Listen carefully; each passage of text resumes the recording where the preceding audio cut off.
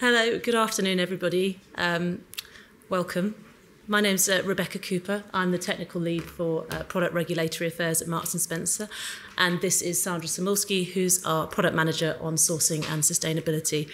I'd like to thank you, first of all, for coming to our presentation and foregoing the lovely sunny weather and the banks of Lake Maggiore out there. We appreciate it, so please stick with us. Okay.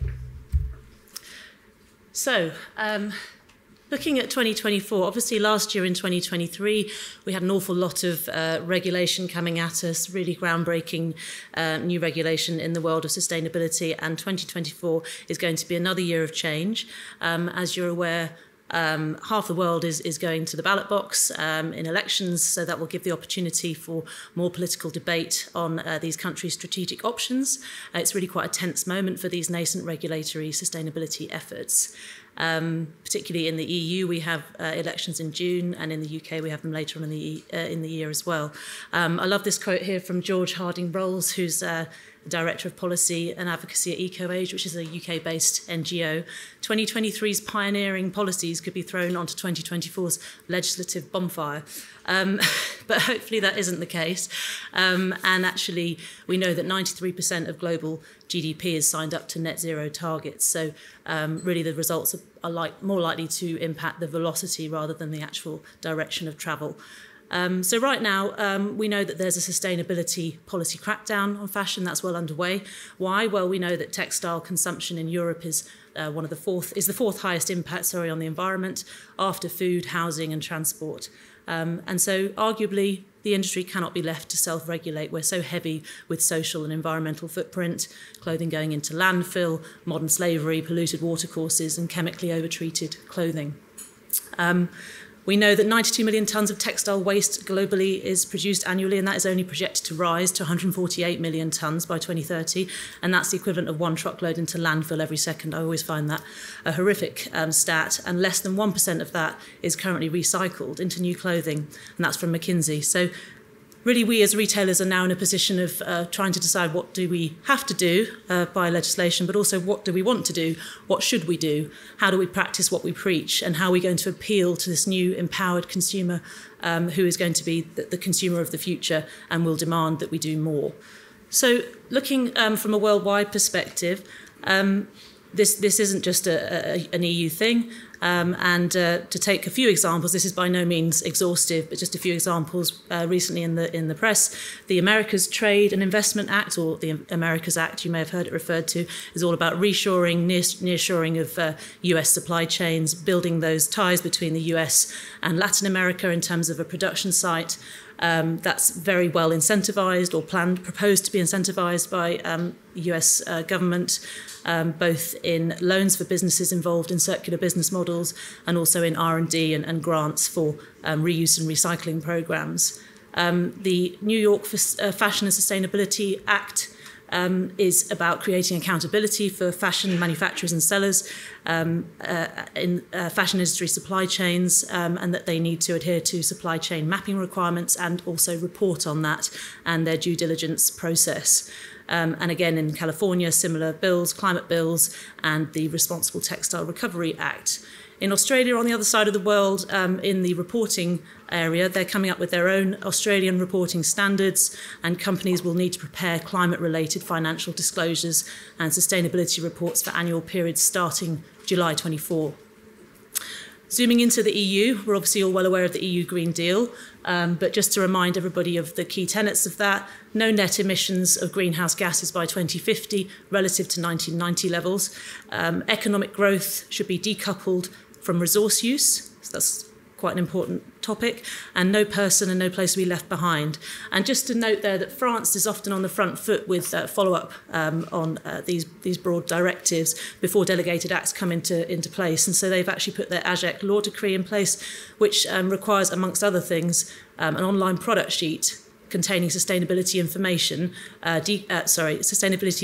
which is accessible via a unique product identifier.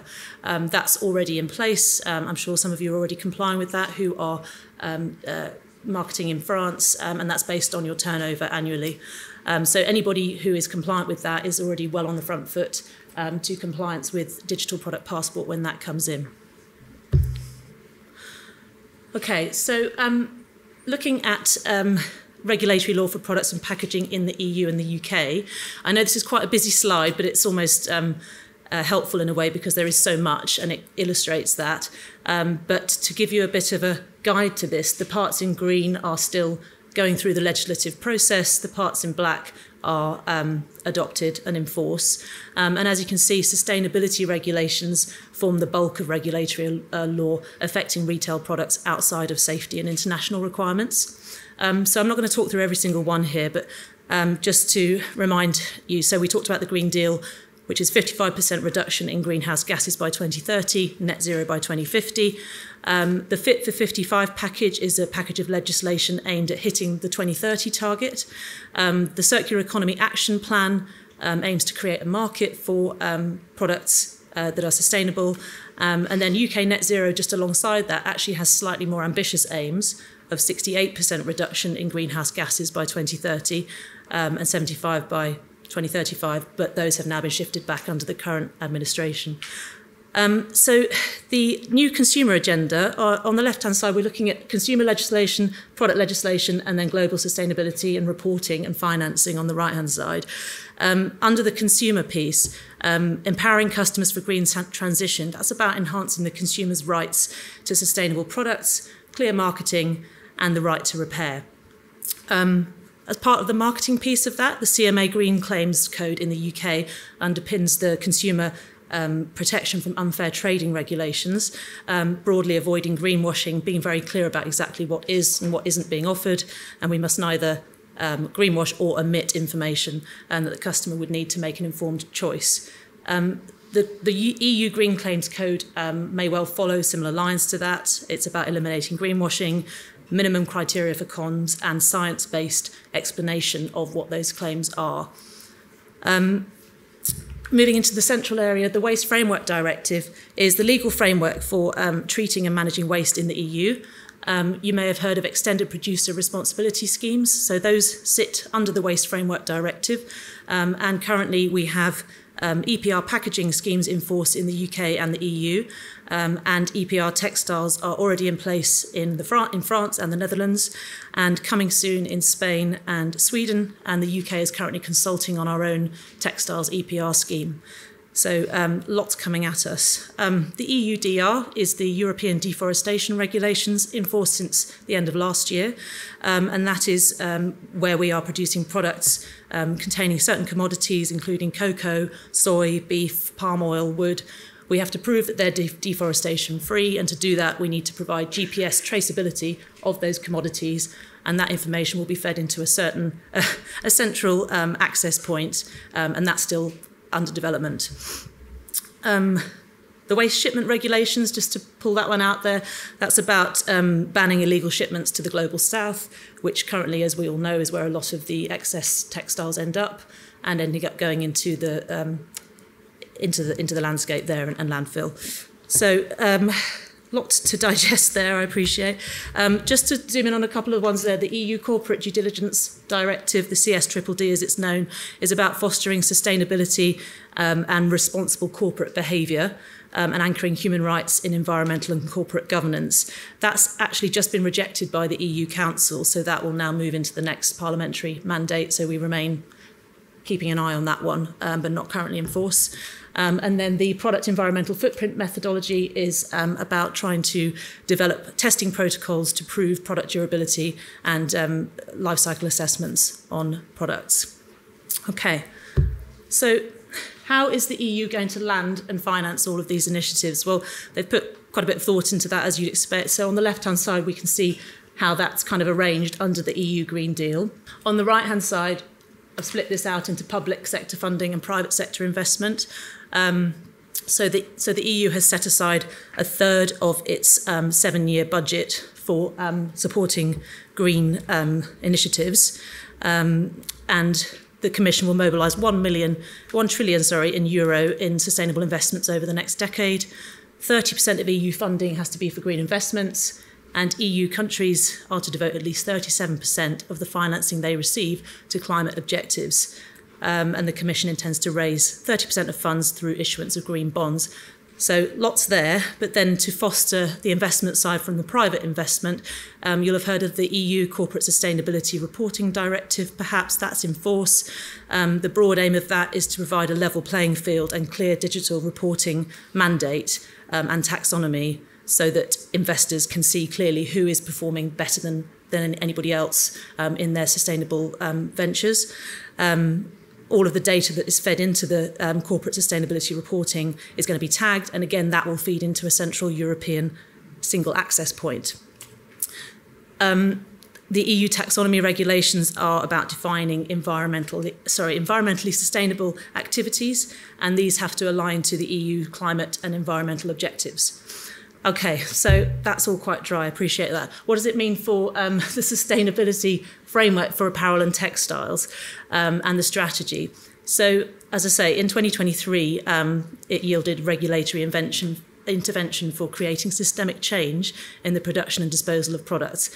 And so the EU strategy for sustainable and circular textiles sits under that Green Deal Circular Economy Action Plan, and you can see there how it's structured. So everything in blue are proposed initiatives that are still going through legislative process, but the strategy broadly holds that all textile products are durable, repairable and recyclable, and to a greater extent made from recycled fibres, free from hazardous substances, produced in respect of social rights and the environment. And consumers should benefit longer from higher quality affordable textiles, and profitable reuse and repair services are widely available, and producers take that end-of-life responsibility as well. So what are the key pieces of sustainability legislation for fashion? As we've touched on, it's EPR, ESPR and the Green Claims Codes.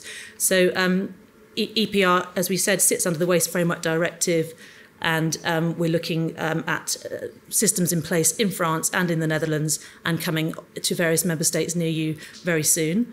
ESPR, Sandra is going to talk to a little bit more, but that's where we first see, or we see the main mention of the digital product passport. It also is mentioned in the toy safety regulations, cosmetic regulations, amongst others too, but ESPR is what we're waiting for. That's now looking to be published in 2024, 2025, and then delegated acts to follow. And the Green Claims Directive. What do we mean by Green Claims Directive? Well, a bit more detail here. If the EU decides to follow the UK, essentially the key tenets are it must be truthful and accurate, must be clear and unambiguous, and must not omit or hide important information. So there's already a lot of legislation around protecting consumers in the UK and the EU, as you can see listed out there. But the Green Claims Code and the Green Claims Directive underpin all of those in the sustainability space. Essentially what it might look like is if you're using recycled polyester, for instance, you might actually need to say this uses bottles to create the polyester, or if you've got synthetic fibres in your product, you might need to say this will shed microfibres into the watercourse when it's washed. It doesn't sound that attractive, but it's the truth, and that's what this regulation is getting at. The reason we need to comply, well, the penalties, as you can see, certainly under the UK CMA Green Claim Code, unlimited fines and up to 2 years imprisonment for responsible persons. So they're not messing about. And if the EU is similarly stringent, then obviously we all need to take notice of that. And it's the right thing to do. Just to note, in addition, France, Netherlands, Norway, Denmark and the US have all come up with their own green claims guides already. So worth having a look at all of those as well. Okay. So what does an EPR scheme look like? Well, that's an example of the Netherlands EPR scheme there. The producer is responsible for the end-of-life reuse, repair, recycling, as we mentioned. They have an aim of 50% reuse and recycling by 2025, and that's rising to 75% by 2030. It's currently at 35%. The fees are low, around €0.06 per piece, but obviously that will mount up dependent on your turnover in that particular territory. What's interesting to note is eco-modulations like take-back schemes or verifiably durable products or repairs offered in a member state may go some way to mitigate those costs in future EPR schemes that are under development. So if you're a retailer, you're well to start looking at how you might start to input into some of those processes. Okay. So I just wanted to leave you before I hand over to Sandra with an overview of some of what's coming at us. The red parts relate to digital product passport, and obviously, as you can see, they're the first ones we're expecting on products, on textile products 2027 and battery products by 2027 as well. But with that, I'll hand over to Sandra. Thank you. Yeah, thank you, Rebecca. Hi, everyone. I'm Sandra Saluki. I'm the product manager for sourcing and sustainability at M&S. I look after our tech roadmap for anything related to sustainability for clothing and home at M&S. So whether it's around how we get to net zero, any kind of tech tools that we need to deliver that, whether it's around how we gather all of the data that we're going to need to comply with all of this legislation at scale, and then also digital product passport is something that we've started looking into. I think as Rebecca mentioned, the digital product passport sits as part of the ESPR, the Eco Design for Sustainable Product Regulation. There's some sort of similar legislation already in place in France, again, as you've already mentioned, in the form of the anti-waste law, which is often called, or is abbreviated AGEC. So what is it? It's around having a unique identifier for a product and then having data which gets connected to that identifier using a data carrier. So that's something like a QR code or an NFR, which will allow making that data available to the customer or other interested parties. That data will need to be available throughout the life cycle of the product, and the carrier itself needs to be physically present on the product. And so for textile, we're expecting that the requirement will be to have that as part of the care label of the product. So let's go into that a bit more. So in terms of the aims of the ESPR, it's around how can we create sustainable products by design, and also support better customer decision-making when it comes to making sustainable choices. So some of the key goals are around supporting the transition to the circular economy, reducing how much waste we send into landfill with that horrific stat that you mentioned, supporting sustainable production, extending the product lifespan, so promoting resale or reuse and making that easier. Also supporting some of the authorities around verifying compliance. So from a brand point of view, do we have to do this? I think the answer is yes. I think you touched on some of the fines and penalties, which for EU level haven't been defined yet, but we're expecting to be in place. And then more generally, EU market access will be linked to complying with this requirement. So we're expecting the EU to set up a central registry of these unique IDs. And if you want to trade in the EU, that will basically be linked to their customs system. So you won't be able to trade those products in the EU market if you're not complying. From a product scope point of view, the way the EU's gone about this is to look at the impacts along a number of different metrics of different product categories. And as you can see, textiles and footwear score really poorly, as in very impactful.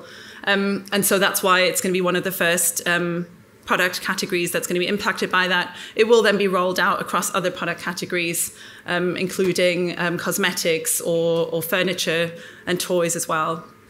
But yeah, we're definitely one of the first, given the impact. From a consumer point of view or use case point of view, it's fairly straightforward. You scan the QR code or the NFR, whatever it is. It will take you or receive this information on the website when you're making your purchase, and then it then brings you to this product sheet which provides the information. That product sheet needs to be available not just at the point of purchase, but actually throughout the life cycle of the product, and that could differ depending on the product itself. So in the French legislation for textiles, that's 2 years from the end of that product being sold, but for toys, it's something like 10 years. So yeah, and that informs also then how you might set that up. So you'll see some of the tech providers in this space creating some really nice or compelling customer experiences where you're weaving some of that information into the customer selling journey, but then you also need to think that you're going to have to maintain some of that for longer. From a data point of view, don't worry, I'm not going to read out all of these attributes. And actually, we don't know what all of them are yet, because I think, as Rebecca mentioned, we've got that overarching legislation, which is cross-sector, and then we've got the delegated acts, which go into specific requirements for particular product types, so textiles. And the delegated acts haven't even been drafted yet. We haven't seen the proposals yet. So from an overarching point of view, this is the kind of data that has been mentioned.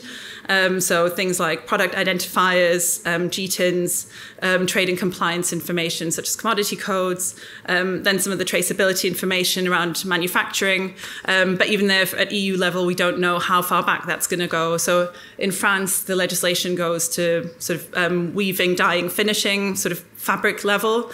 But we don't know whether the EU legislation could potentially go further back. We don't know that. And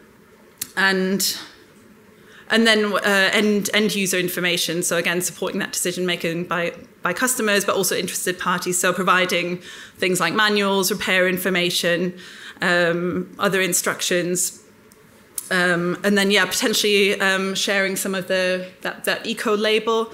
We think that will be voluntary, but again, it's not known. So that eco label will have things like carbon impacts or other environmental impacts. And then around making that end-of-life journey easier, so containing recycling information, disassembly, or disposal information.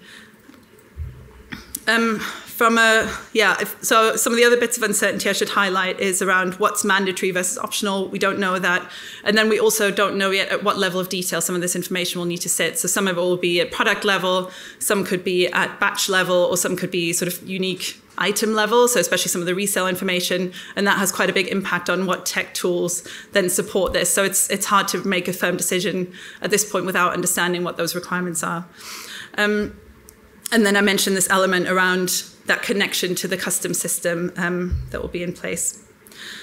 So from a tech point of view, the EU has been collaborating with a number of partners as part of a consortium called SURPASS. I'm not going to do the joke and ask whether anyone knows what SURPASS stands for, because it's quite a mouthful. But basically, some of the things that are coming out of that trial, which we think will inform the legislation, is that the data will probably be held in a decentralized manner. So probably the brands or maybe some of the providers will host that data, but then there will be a central element where all of these unique IDs that have been approved for sale in the market will be held, and that will be centralized. So it'll be interesting to see how that comes about in more detail. So from a timeline point of view, the ESPR legislation itself is reasonably far along, so we're quite close to adoption now, we think potentially before the election in May. So hopefully, that will give us a bit more certainty that it's definitely coming. And then we'll be waiting for the delegated acts to hear a bit more detail around what the specific textiles requirements are. So there we should hopefully see a draft later in the year. And then once it's adopted, which we're expecting late next year, we'll then have have 18 months to implement that. That's what our current understanding is. And then I've called out the French legislation there, which is already in effect for brands selling more than 20 million into France today. I think from 1st of Jan, it moves down to 10 million. So and obviously it'll depend on what you're selling into that market, whether your brand is impacted by that. In terms of what we can do now, obviously that 18-month time frame, especially for a big brand, is not a lot of time, probably for any brand.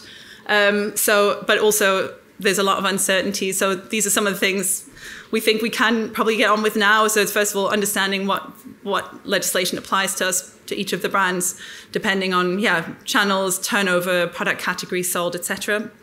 And then starting data mapping of the fields that have been made available. And again, there will be more that we don't know yet.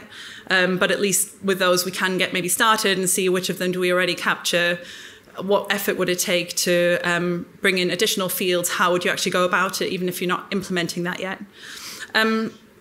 From a data carrier point of view, sort of starting those investigations of what the options are. Obviously, if you would be using a QR code, trying to look at some of the standards there, what would the requirements be?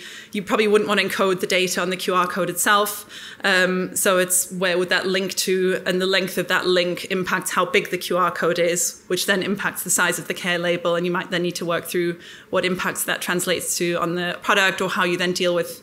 Again, we don't know the requirements yet in terms of other packed products and things like that. So we'll have to wait until we hear a bit more. But the French legislation there is an interesting reference point.